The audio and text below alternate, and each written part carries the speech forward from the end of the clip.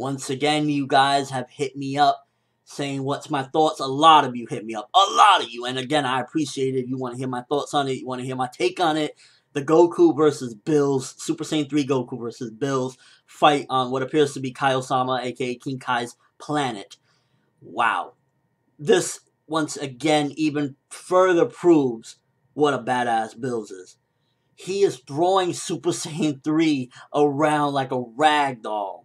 I mean, even against Majin Buu, Super Saiyan 3 was somewhat, it was not that far of a gap between the powers. They were actually, he probably could have taken out the Fat Buu at Super Saiyan 3, but Bills is knocking him around, flicking him away. That shit right there, like when I saw this clip, because a lot of you people sent me this clip, and I was just like, holy shit, a lot of people are excited for this, and I understand. It's Dragon Ball Z, and for crying out loud, like, Bill seems like an odd character as well. He seems like kind of funny, and from my understanding, and there's going to be some spoilers in this video, so if you don't want to get spoiled, you already know, but from my understanding, there's going to be 12 gods after him, and I think from what I heard, Bill's is the weakest. So this could possibly mean ongoing Dragon Ball Z movies, maybe bi-yearly, maybe yearly, I don't know. But I think that they're really just depending on the success of this movie. Whatever this movie does, then they will follow suit. Like, let's just say this movie bombs or doesn't do what they want. Then they'll probably just say, okay, maybe we'll do one more movie in 5 years and wrap all the 12 gods into one. But if it does amazing, if it if it oversees the expectations, does like, because they wanted to do $31.8 million. They want $31.8 million out of this, which is very low compared to, Hollywood. They want $100 million. If they can do over that, we're getting like probably bi-yearly or yearly Dragon Ball Z movies after this, because they already set it up. There's 12 gods apparently, and this is just from what I've heard, and I've heard it from everyone. So that would mean that we would get Dragon Ball Z movies bi-yearly, possibly. Maybe a 3-year gap. I don't know what they would do.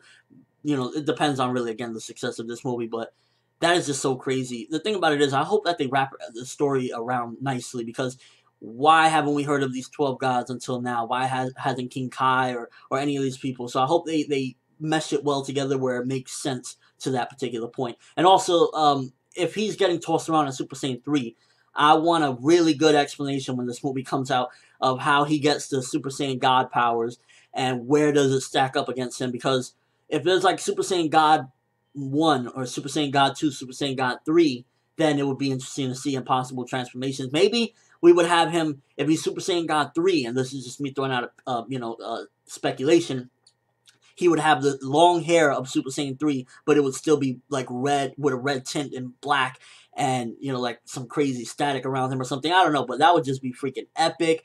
Super Saiyan God mode still, to me, isn't all that. But if there's further transformations of it, which he will need it if he can't do shit in Super Saiyan 3 against Bills, and he needs God mode to even go up against him, which I don't know the fate of the movie or anything. I just know from this one clip that we've seen and, little informations here and there, that he's going to need more power against apparently 12 other guys that are even stronger than Bills. Bills is the weakest, supposedly.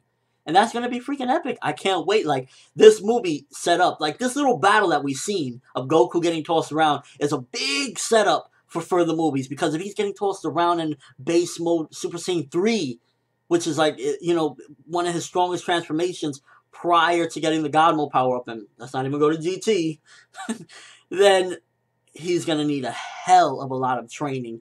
And are they going to fit this within the timeline? Will eventually these movies stretch after the end of Dragon Ball Z and officially cut off GT? Because, again, I think that a lot of this has to do with money. Of course, this is a business at the end of the day. And I think a lot of it has to do with how well this movie does. If this movie does phenomenal, like, if this movie does, let's just say, outrageous, $100 million, which it won't, because Japanese movies just don't do that. But if it did $100 million, we would probably even get a new series. That's how serious it is. And what they would do is, because, the fans want Akira Toriyama. They want Akira Toriyama to be a part of it. They would basically just have him maybe oversee things and give him fat loads of money. Like, they won't have him probably drawing anything, but they will have him, approving of different things, maybe coming up with concepts, just sitting in an office, and, here's $500,000, here's $1,000,000, go do what you want. So it's going to be interesting to see if they actually do an ongoing series, because you never know. 12 Gods, maybe they'll do a series instead of movies. This is all a testing point, and clips like this just really get me excited, because if Super Saiyan 3 is like garbage compared to Bills, then people are needing to get stronger. Vegeta is going to be nothing at this point against these gods, so he's going to need to get stronger. Maybe he's going to need to tap into this god mode power. I don't know how they even get this power, but I don't know. It looks like an amazing setup. Fights like this, amazing setup to what's to come. Either a full-on series, more movies, whatever the case may be. I can't wait. 12 Gods. Goku getting his ass whipped in Super Saiyan 3, flicked away. Can't even touch him. He's grabbing his hand backwards. Like, yo, that shit is awesome. I'm loving it. But let me know what you guys think. First of all, will you be dedicated to more movies regarding these 12 gods? Also, if you prefer, which one would you go with? I guess I would say, would you go with another series or more movies? What would you rather go with? For me personally, it's a toss-up, because the movies are going to be, high quality, crazy amount of money into them, but a series is going to be a lot less money, and it really would be a shame if they didn't do things correctly, because a movie, Akira Toriyama could sit in an office for a couple days, get it done, and be out. A series, that takes time, dedication, and we really just...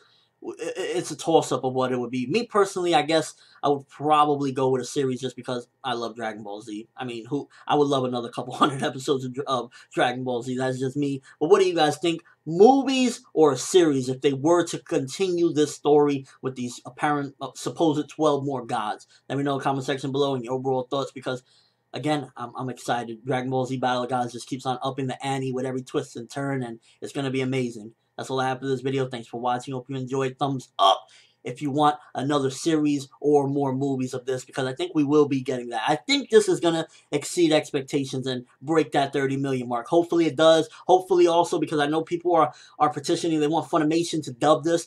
It'll get a dub over here at some given point. Apparently Fox is involved in it, and if Fox doesn't get the Funimation cast, you will see me rant like you've never seen me rant before.